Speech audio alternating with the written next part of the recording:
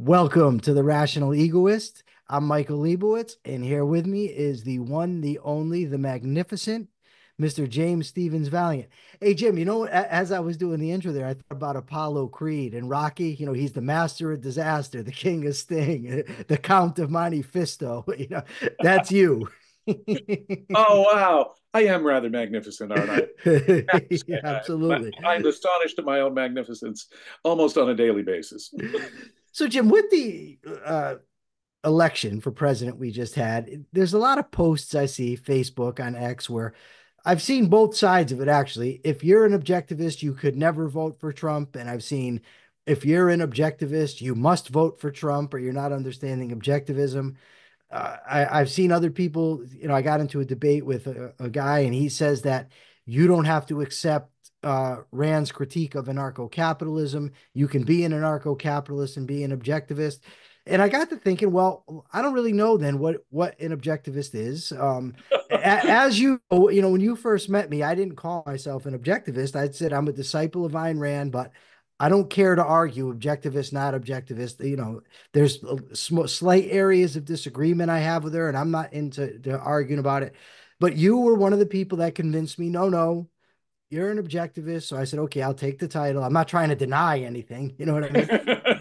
But let's discuss it. We're going to get into what is an objectivist. But first, what is objectivism? Because let me just say, the other day I saw one guy talk about the objectivist movement, and another guy said objectivism is a philosophy, not a movement. And my thing, I said, well, I'm saying to myself, it's both. It's both a philosophy and a philosophical movement. But we'll turn it back over to you. What is objectivism? Objectivism is a philosophy. It's also a movement. Hey, you teed me up really well there. No, it's a worldview. It's a worldview, like other worldviews. The great philosophers of the past, the great religions of the past, for that matter, are particular worldviews, and they have a specific view of reality. And key here is mankind's relationship to reality, the human relationship to reality. If I could define philosophy first, because that really helps us with objectivism. Let's go nuts. Let's go nuts, go crazy, in for a penny, in for a pound. We look. A philosophy as such is the study, and this is unique to objectivism almost, we would put it this way, is the analysis of the relationship between human consciousness and existence, between reality and man's mind, put most broadly. Now, it's not obvious what all the implications of that are, but the implications of that are rather comprehensive. But they're the broadest things you can say about humanity and its relationship to reality. Let's call philosophy that. And so it's a specific worldview. And this view of the relationship between human consciousness and existence will inform us, not only tell us how people know, the basic nature of reality, is it knowable, how we can know that reality, and it will give us guidance, value guidance, normative guidance on how to think. Because given a description of how to properly know, I can now give you tips, I can now give you advice, follow logic, go by the evidence, etc.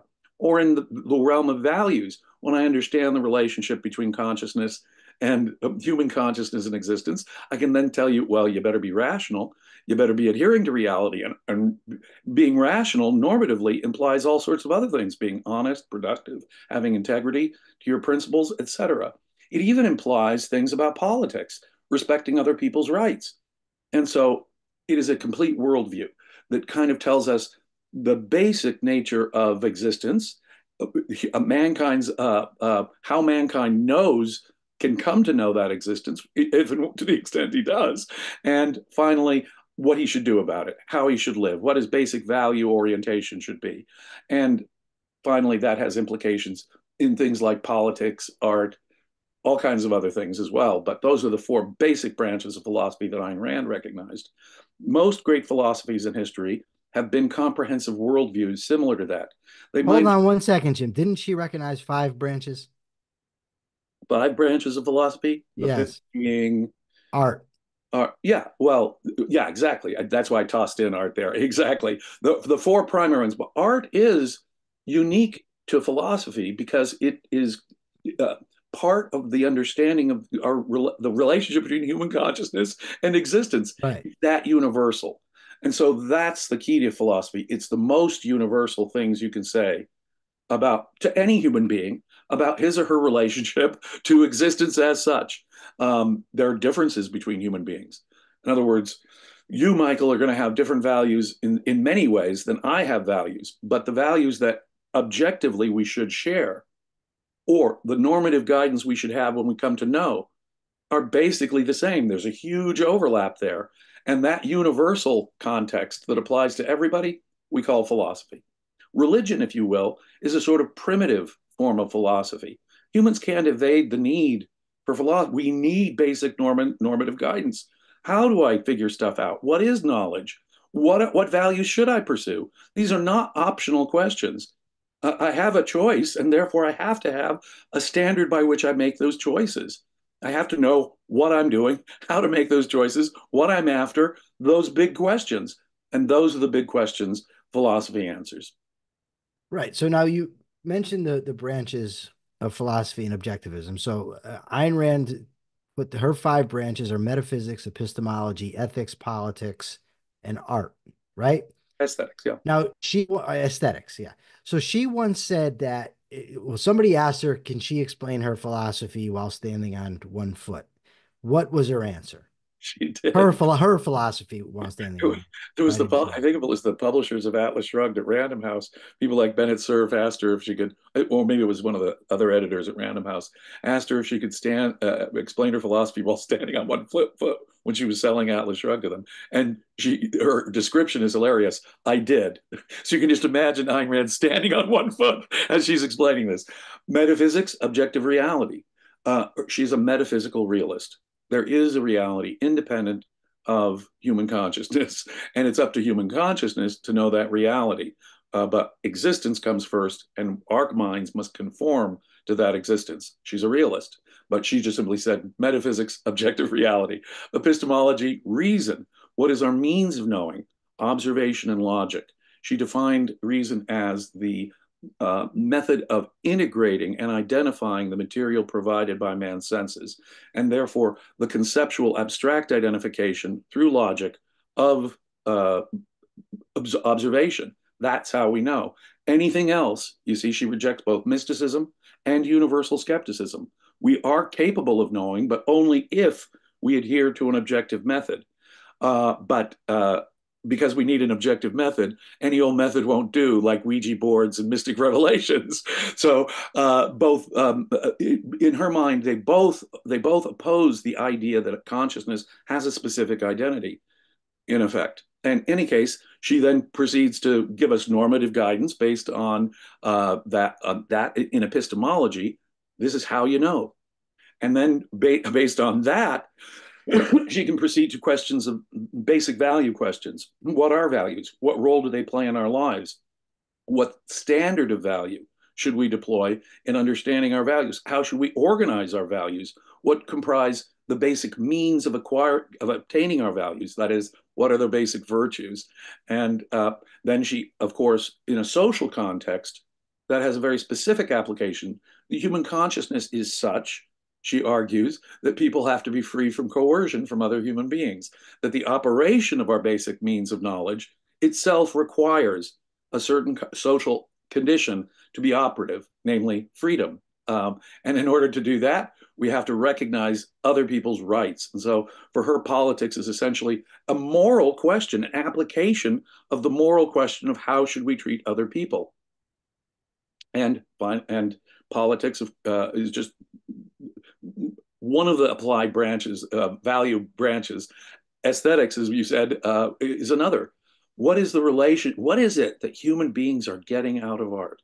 You know, art doesn't serve some utilitarian function, you know, like a fork or a hammer or some kind of shovel or something. No, art is just there to contemplate.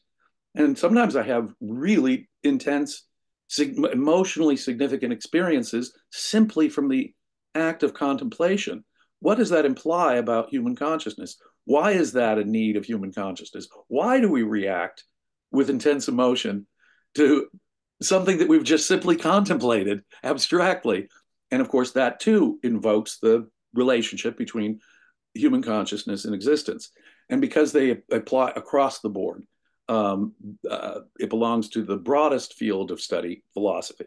Now, objectivism is a philosophy, and it defines philosophy in that way. Not all philosophies do, of course. They'll approach things in a different way depending on their answers to different parts of that question.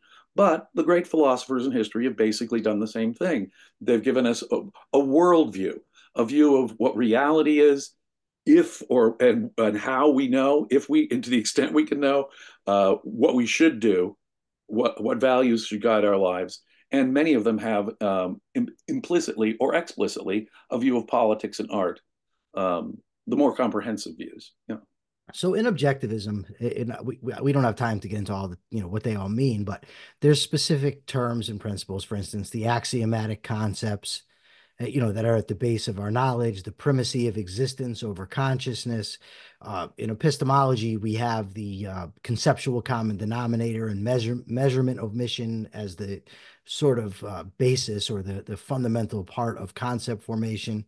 When we go on to ethics, Rand was an egoist. Human life is the standard of human value. We have reason, purpose, and self-esteem as the fundamental values. And of course, the primary virtue of rationality and the six derivative virtues. Now, and even in politics, we have capitalism is good, limited government, individual rights, that sort of thing. Now, these are all very broad abstractions. They are.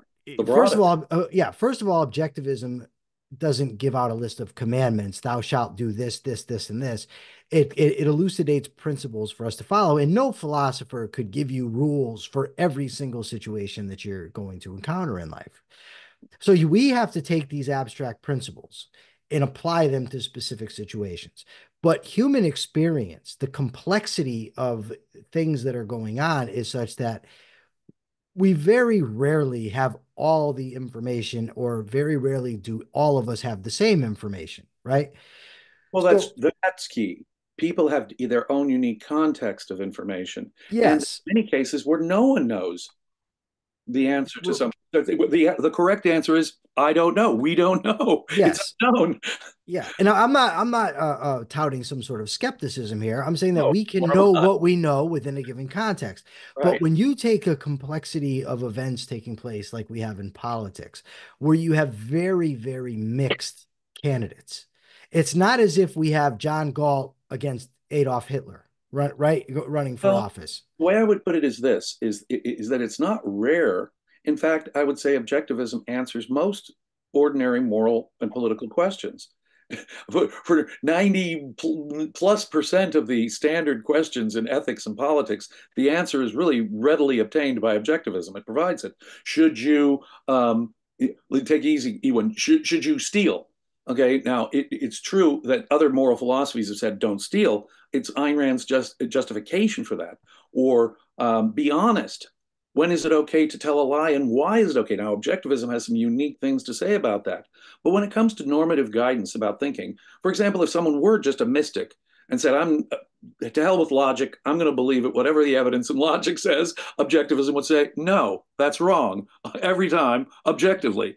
So there are big questions that objectivism has big, broad, definite answers to. And I could say, if you reject that, you ain't no objectivist. In other words, a mystic cannot be an objectivist. A universal skeptic cannot be or someone who's a Kantian deontologist about ethics. He cannot be an objectivist. Objectivism does give, in most cases, the normative guidance that can give you the answers you need when you confront a problem in life. And how should I think about this, or how should I approach it in terms of my values?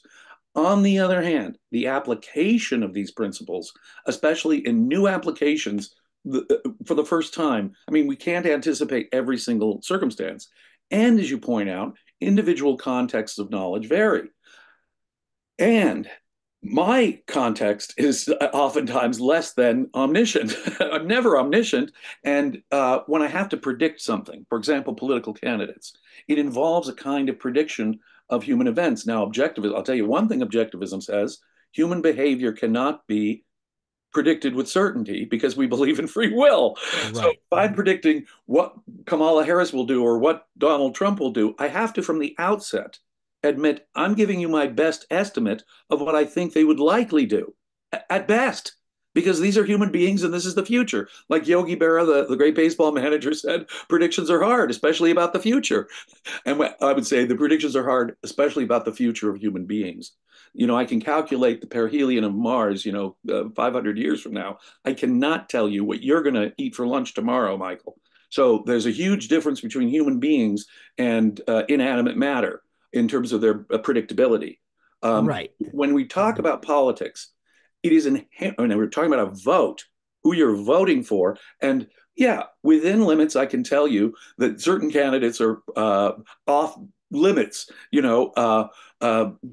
Let me put it this way: if it were Adolf Hitler versus Joseph Stalin, obviously we oppose totalitarianism. We favor classical liberal, individual freedom, or an orientation like that. So anything, the further away you get from that, the more we would object to it. Now, if I'm talking about two very imperfect candidates like Trump and Harris, then what I'm doing is I'm in effect making a judgment call. And the judgment call may be such that I would say they're both such threats. I can't vote at all because I can't really predict what the outcome is going to be because both provide me with unknowns that I'm not comfortable with.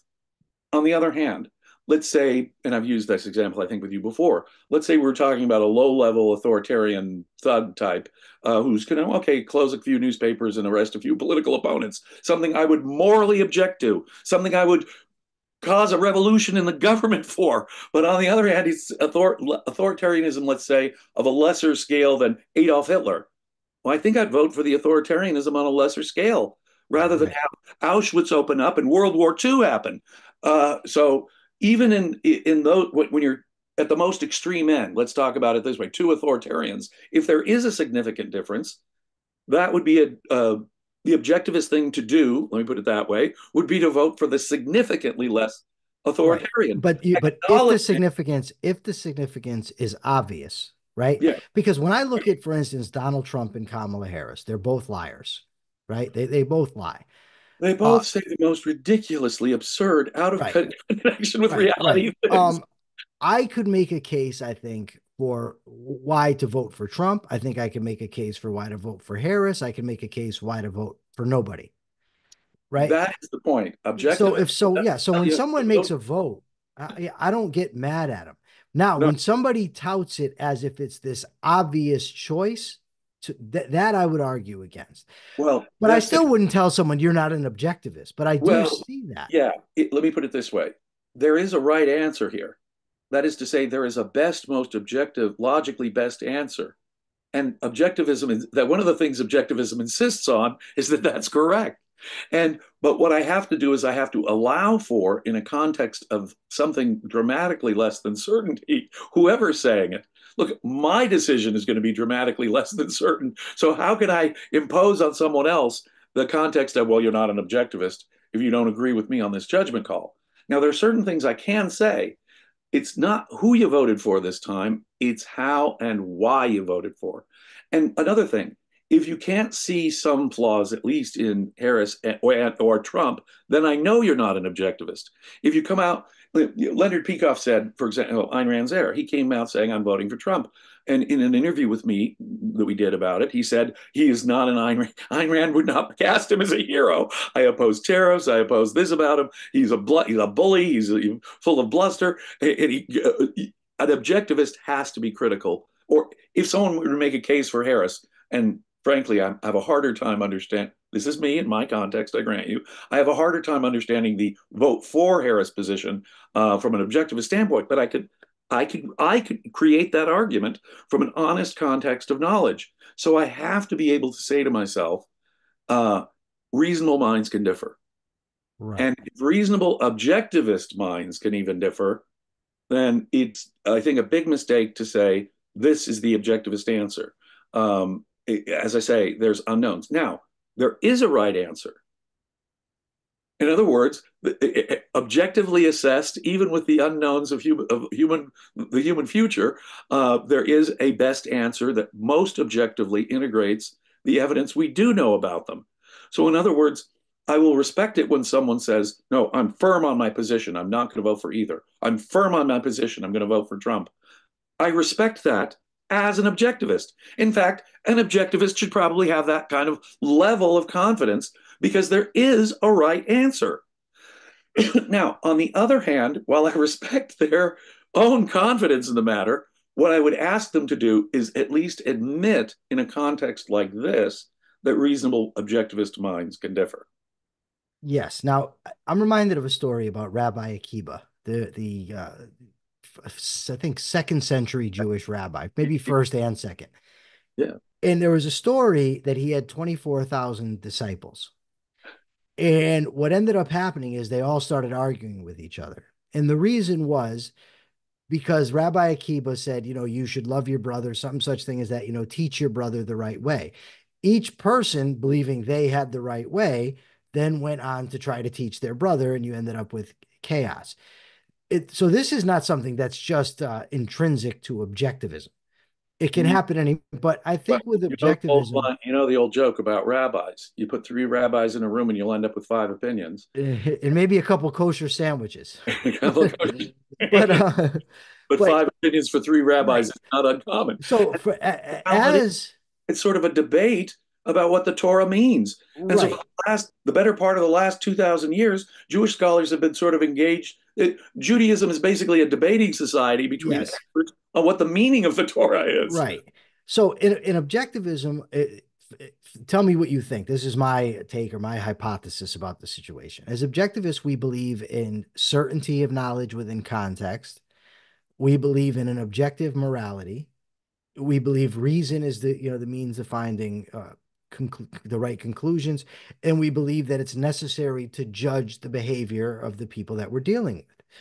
So what can end up happening is, as we have this quest for certainty, an error that we have to watch out for is not understanding that we may not have the whole context or somebody else might not have the whole context.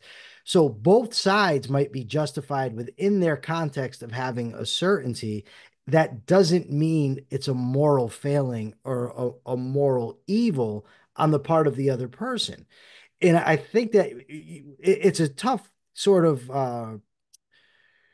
line to sort of walk, because there is the possibility that somebody is being dishonest or is being immoral, but that's on us to sort of assess. And I think that with a benevolent universe perspective, we ought to have that benevolence and give people, without having another reason why not to, we ought to give them the benefit of the doubt.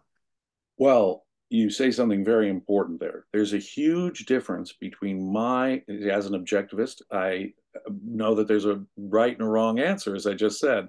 And I also know, as you point out, that moral evaluation is important, but moral evaluation, like any other rational process of identification, can only be done in context. And we have to be able to say, I'm not sure, or sometimes I don't know. Now, objectivism is better than Judaism in one respect. It would In a not, lot of respects, Jim, in a lot of well, respects. this respect that we were just talking about, it would not admit of five different answers with three different rabbis because it's that vague.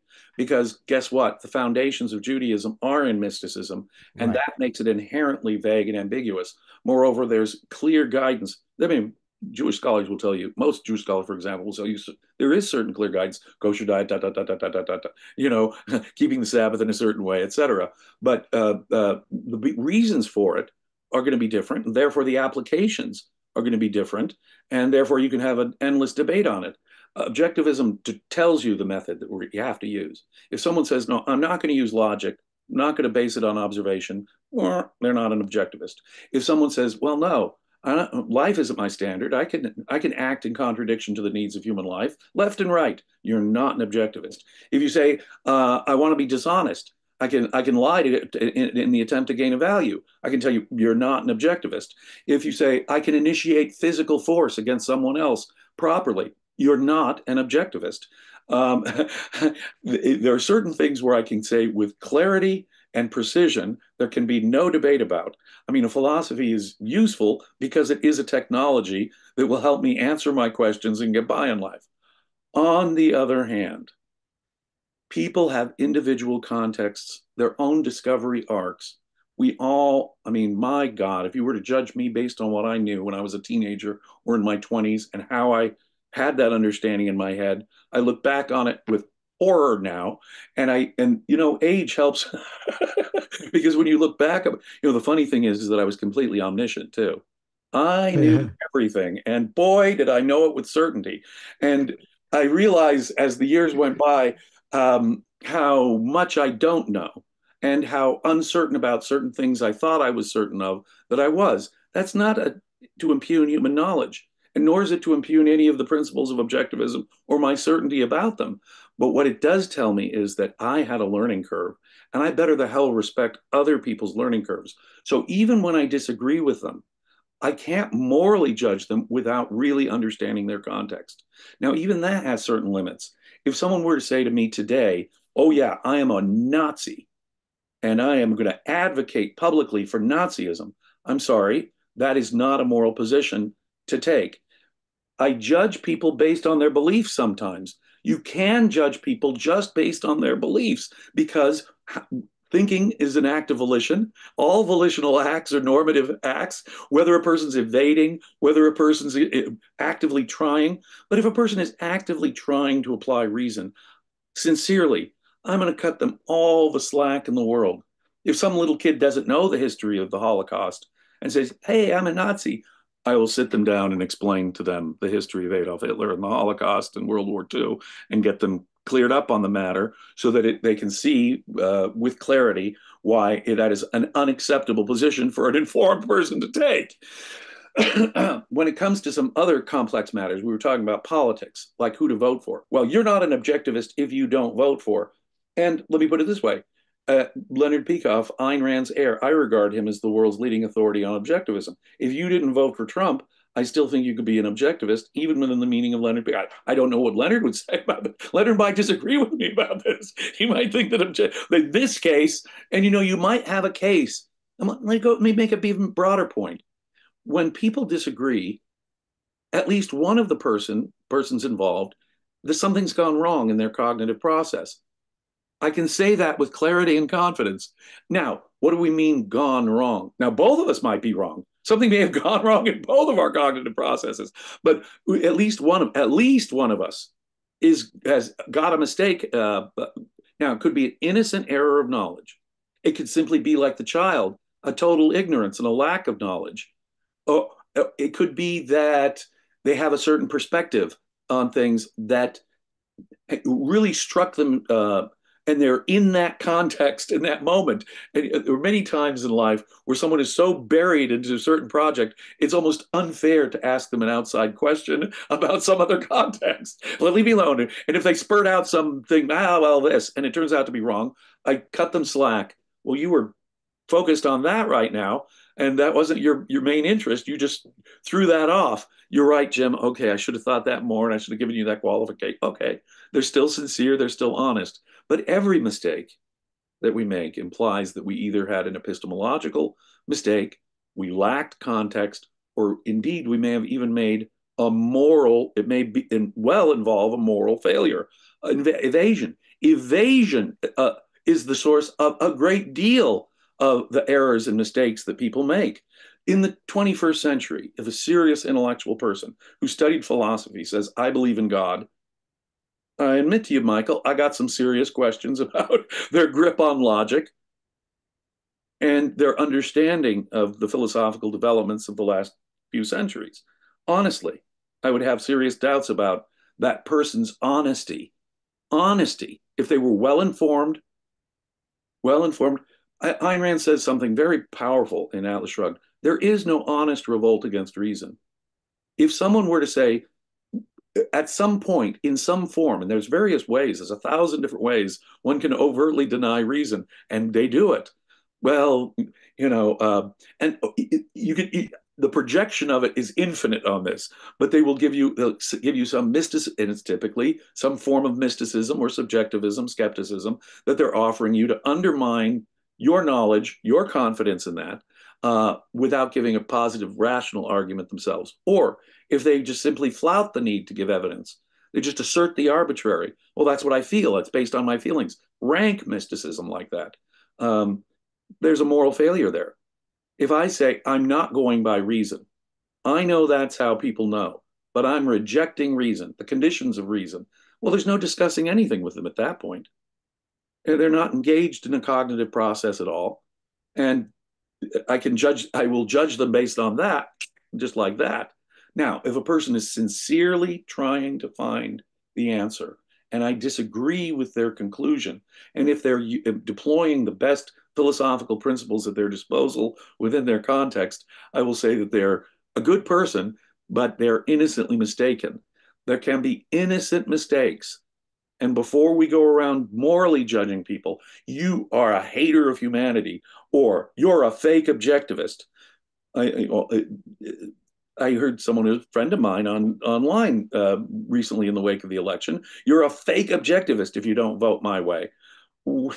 That's harsh because what you're saying about everyone, despite their context, whatever their see whether you agree with his position on that this is the quote best objectivist answer to the question or not, by saying all the people who disagree with me on this point where people can reasonably disagree are fake objectivists, you're making a sweeping moral condemnation of people, ignoring their individual contexts. That is the fake objectivism. Now, Jim, I got to tell you, I find it astounding because you mentioned that you were omniscient in your younger years. Yes, And what are the chances that two guys like us, both omniscient in our early years, would run into each other in these later times? It's quite astonishing, isn't it? The two yeah, omniscient people decades ago who are yeah, so omniscient now. yeah. It's quite startling. Oh, I was Now, invincible and I was immortal and I was omniscient. That's now, sometimes what I think it is to be a young man. no, you and I had a debate once, and it's one of the debates where you got the best of me, and because you were right. So, uh, See, that's such an important thing to do. Sometimes you're right when we have an argument. Sometimes I'm right. But yeah, and it's not a big deal. you get it into your head, the honest person changes their view. Yeah, that's it. The honest But person will modify their view based on, oh, yeah, I screwed up. Yeah, I was wrong about that. I yeah, better change. I better have that affect the rest of my thinking and change the way I approach it. yeah. See, now I thought for quite a long time that within the broader libertarian, I'll call it world, small L, and by that I just mean people that are advocating for capitalism and individual rights. I don't want to get into a big thing with anybody watching. I'm no libertarian, fine, but I'm just talking about the broader movement in defense of limited government, the American system, the American history, whatever. There's a lot of these schisms. And I thought there's no way we're ever going to be able to get capitalism established when everybody who advocates it argues and ends up in these schisms.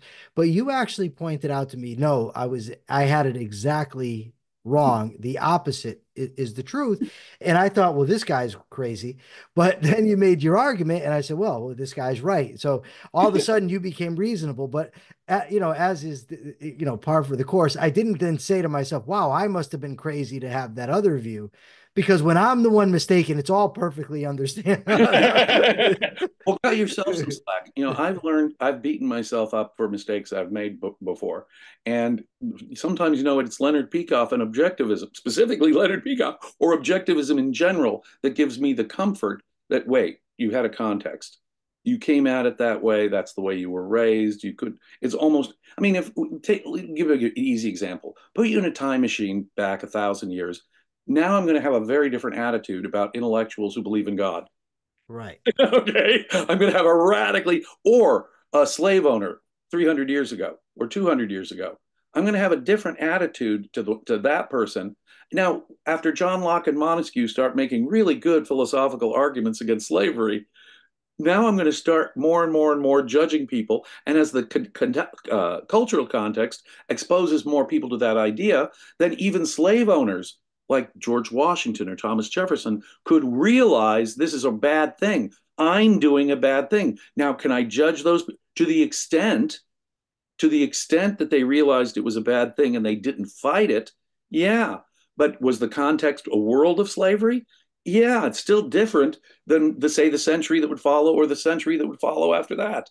So context is critical to our moral evaluation, it seems to me. I'm not going to totally judge a caveman, for lack of a better term, someone in the Stone Age, the same way I'm going to judge someone in the 21st century who has a normal education. Does that make sense? Well, it does, and it especially makes sense to me because it covers a point that I've been trying to make to people in my life for maybe, I don't know, 20 years now. And given my own personal context, the fact that I ended up in prison, I was raised by drug addicts and criminals, and I ended up in prison. And I'll talk to people, and I'll say, you have to understand my context. And they'll say, why did you become a criminal? And I'll give them, listen, I idolized my father who was a criminal, and I'll say, but these are reasons; they're not excuses, right? So you take the context. It's not to excuse my behavior in any way, shape, or form. I was still wrong. I was still immoral, but you can't just pretend that I just like sprang out of the womb a hardened criminal, because that's not true either. So you can at the same time judge me, and ought to, but judge me accurately That with the full context of information behind you.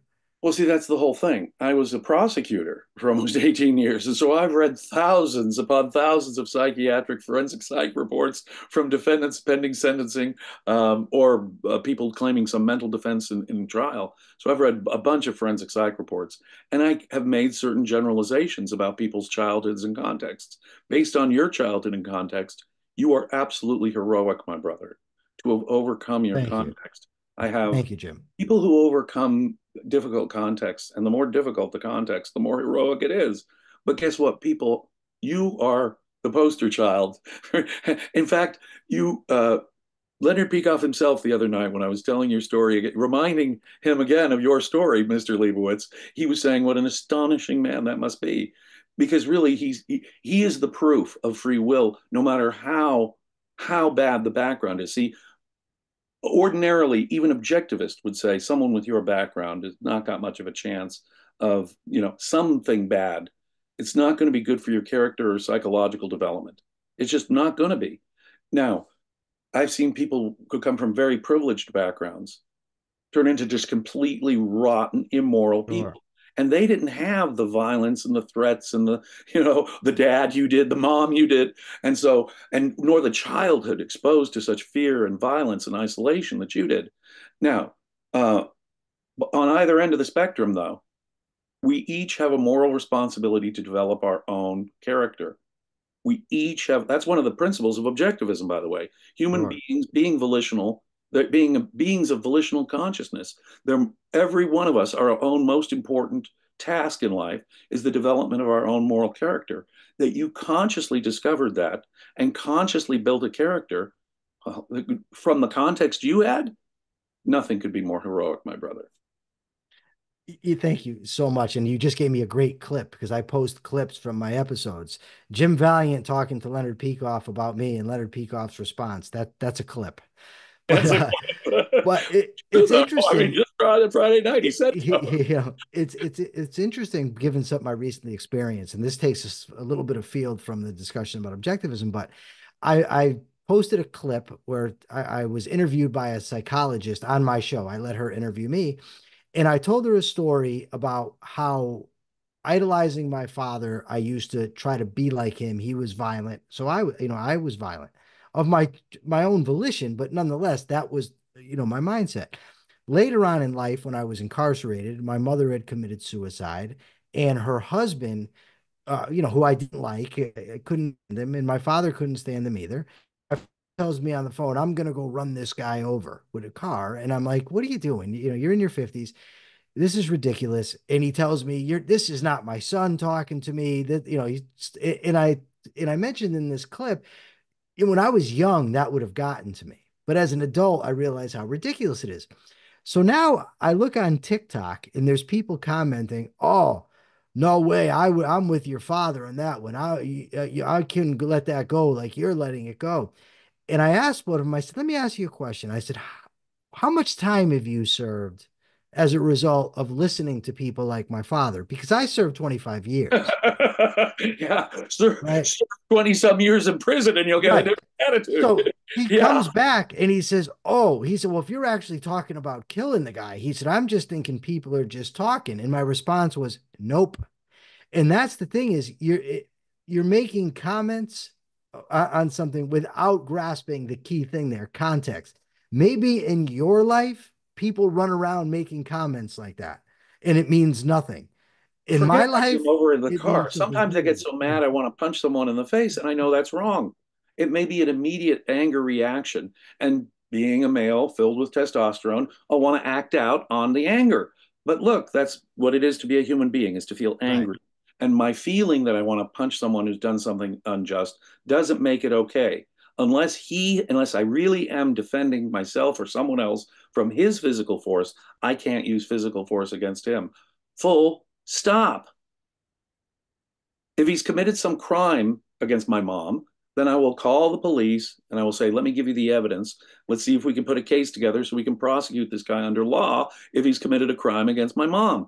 But I'm not going to be a vigilante. I'm not going to be a martyr. I'm not going to be, but I will use force to defend myself or my wife if some asshole comes up and starts threatening us. Absolutely, I will. You know, and Jim, this for me is what objectivism really is. And I fall into it as much, if not more than anybody, and get into all kinds of political stuff. But politics is by no means the greatest part of objectivism. For No, me, the greatest part of objectivism is teaching me to think rationally, teaching me a moral code, how I'm supposed to, that those are the biggest things. absolutely. Politics is it's I'm not trying to say it's not important, No, it's but obviously. in juxtaposition with what it means to be a being of self-made soul, it's secondary. Ayn And Rand said, I am not primarily an advocate of capitalism, but of right, egoism. And I'm not primarily an advocate of egoism, but of reason. You accept yes, reason, all the rest follows. Yes, objectivism, most importantly, and above all else. And Ayn Rand, if reason had, like, it's so integrated in my mind, this is an impossible hatched example. But let's say that her reason and her basic values had led her to be a socialist. Ayn Rand would have been a socialist. Her primary values were being right, rational, adhering to reality, and having life as the standard. And those are really the bigger issue for her. Understand those, and believe me, the rest will follow. Now, in her own context, during her own teen years, there was this thing going on called the Russian Revolution and then the Soviet takeover. So from a very early age, politics impressed her, but the politics of it impressed her. She wasn't a religious conservative, say, in Russia, like the people who opposed the communists were by and large. Nor was she an advocate of the czars in any way. She didn't even want a constitutional monarch, when it was suggested under Kerensky. No, no, she wanted that's why Kerensky was really a hero. She was a Republican. But the point is, even that level of politics, which she could feel, she hadn't yet worked out even her politics, but she could feel in a real way, wait a minute, these communists are creating a slave society. And she could see that, stripping me of my ambition, my hope, and she could feel that individually. So for her, it was, living through the Soviet experience that was helping to inform her view of politics. But you know something much more important to her, much more fundamental, as you point out, is her approach to knowledge and to value, basic value questions. She believed those were the reasons why communism was so evil, or Nazism, and why America was so great, and while these other compromises were just compromises. That's what informed her understanding of reason and values, which is far more important in my view.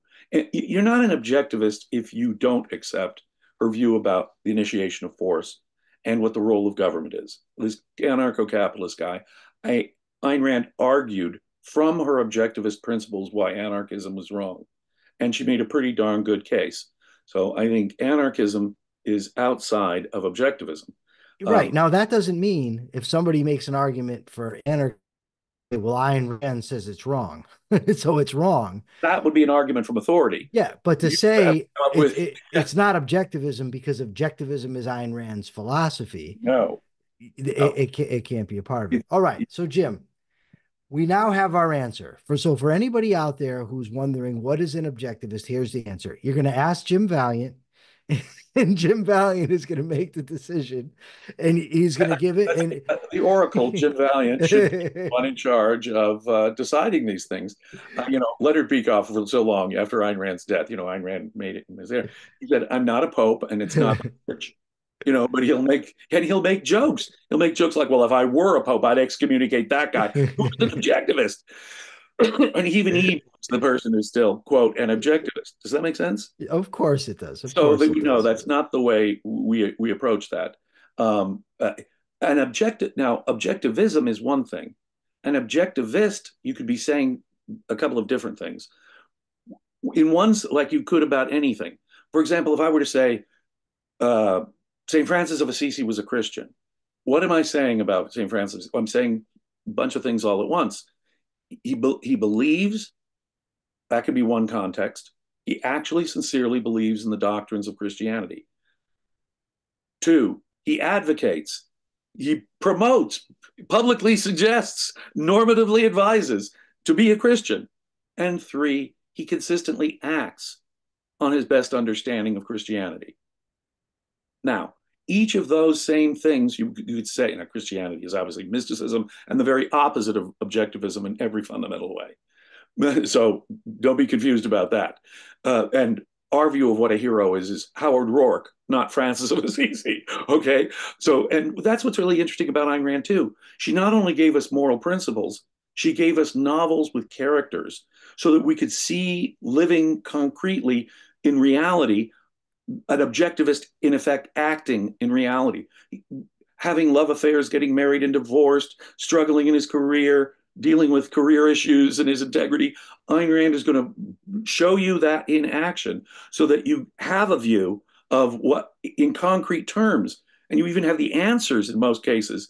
You know, just as people say, what would Jesus do? See, there's a story behind Christianity, a narrative tale.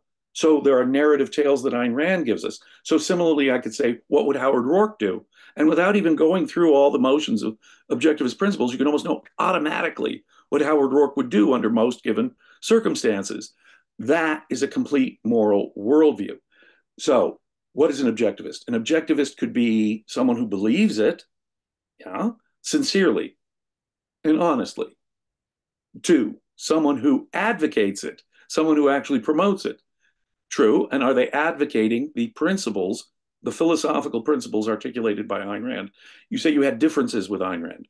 I have differences with Ayn Rand. I like Beethoven. She didn't like Beethoven. Her favorite color was this blue-green, kind of turquoise color. I like turquoise. It's not my favorite color. Okay. Do those things make you an objectivist or not an objectivist? Absolutely not. Absolutely not. My agreement with the basic principles of the philosophical principles that Ayn Rand agreed with, that makes you an objectivist or not. So, one, do you agree with the philosophical principles of Ayn Rand? Do you advocate the philosophical principles of Ayn Rand? And finally, do you live up to those as you best understand them? Because after all, you could either be a liar or a hypocrite. Someone could say they believe in objectivism, be insincere about it, and the proof is sort of in the tasting of the pudding, isn't it? Absolutely, it is. If someone were to be dishonest, and I know he's being dishonest, if someone were to violate someone else's rights, if someone were to overtly reject logic and reason as a means of knowing, I'm done. You ain't no objectivist. Whatever sounds come out of your mouth, in reality, you are, because objectivism, well, it builds it right on in with the virtue of integrity. It says hypocrisy bad. You got to be totally consistent with your principles. And if you're not being consistent with your principles, just right there, you can't be an objectivist. And if they are aware of an inconsistency in their principles, or if I point it out and they don't care, then I can tell you right there, whatever they call themselves, they're not an objectivist. So when someone says, self-identifies, I'm an objectivist, I've gotten to the point over the last 40 plus years where it's basically noise to me. It's just white noise. And it doesn't move the dial, the needle one little bit. It's not moved when they say, I'm an objectivist. I have to really listen to them talk and listen to them tell me about themselves. How do you act? How do you live? What are your operative values? And when I can get a sense of their operative values, then I can say they both sincerely believe it and they put it into practice. That is a real objectivist. Now, if someone were to just make an argument, and I don't know anything about their personal context, and that argument is consistent with objectivism, I would say that they're an objectivist in that regard, in that they are advocating and promoting what I regard as objectivism. I would still need to know that author's actual behavior to know if he was some kind of liar or hypocrite, wouldn't I? Sure. So if I'm morally evaluating someone or even identifying them in a very significant sense, their behavior is an important way of saying, are they an objectivist in practice? Say, are they an objectivist in their stated beliefs? That's one definition of what an objectivist is.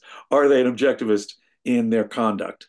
And as I say, within certain limits, I mean, there are things that are absolutely not objectivist, but there are all kinds of options within objectivism. We not only recognize that people have different contexts of knowledge, we recognize that there are personal values. I was a lawyer for 18 years. Some people would have hell, they wouldn't want to be a lawyer. They would want to deal with criminals and people like what you were. And said, I don't want criminal law. I don't want to look at gory crime scene pictures, things like that. And so, or I wouldn't want to be a surgeon, a doctor, a physician. There's no way I would work in a hospital. They're greatest achievements of man's mind, modern hospitals, but I hate the places. Okay. And I would have been a lousy doctor. So what's objective for me personally, see, it's not, even that's not subjective. What's objective for me personally is not going to be objective in every case for you personally. Right. So I have to make allowance for individual options that are within the range.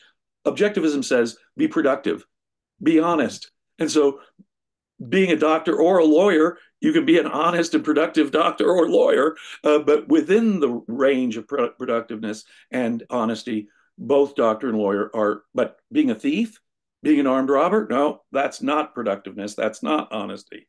It's certainly not justice or respecting people's rights. So let me put it this way. There's different senses in which a person, I define a person as an objectivist. I've seen your conduct, sir. And so based on the integrity and the honesty and the sincerity with which you try to understand and apply, I mean, talk about an instance of someone I can see sincerely applying it to their lives. That's why in our earlier conversation, I told you, Michael, don't listen to these other people. You are sincerely applying to your real life your best understanding of objectivism. That makes you more of an objectivist than a lot of people who spout ideas and quote Ayn Rand and who don't live up to it. But in a sense, anyone who advocates or articulates or sincerely believes in objectivism, in that sense, is an objectivist. Now, you could say, a lot of people will say, it's a logical fallacy. He does something unchristian or what we don't like, and so we call it unchristian, therefore he's not a Christian. I think that's a cheesy argument. But if, on the other hand, someone is sincerely applying Christianity, they take an oath of celibacy or poverty, things advocated in the New Testament by Jesus and St. Paul, then I would say they have integrity. Sure. They're being consistent with Christianity with a degree of integrity, as anti-life as vows of celibacy and poverty are, in my view. Still, they're sincerely trying to live up to their best understanding of Christianity. That makes them a Christian with integrity. Does that make sense? It does. And I just got to tell you before we go that I am so relieved that the two of us do not have to get together in turquoise wallpapered rooms, buy ourselves a few cats and blast Rachmaninoff all night. One day I will get you to like Rachmaninoff. It is required of all objectivists to love Rachmaninoff. No, it is not. But I do love Rachmaninoff, and I will keep persisting. But you know something? If you never love Rachmaninoff, you're still an objectivist. All right, Jim. So where can the people find you? I'm active on social media, especially Facebook, where I help manage the Ayn Rand and John Galt line and Leonard Peikoff study and appreciation pages. I answer questions there almost every day. And people can find me here on a regular basis. Seems like every other week I'm here on your show. So come catch me here on The Rational Egoist, one of the best podcasts you'll ever. What do you mean one of the best? Gentlemen. The best. The best. Well, you see, I appear on more than one podcast. So is that the definition of a great podcast? Jim Valliant on the podcast. It's a good operative definition of the best. The omniscient Jim Valliant. The omniscient Jim Valliant. So I think we can look into that one. The best podcasts in the world, by definition, are the ones that have me on. Awesome. For now, this is the Rational Egoist signing out. Till next time.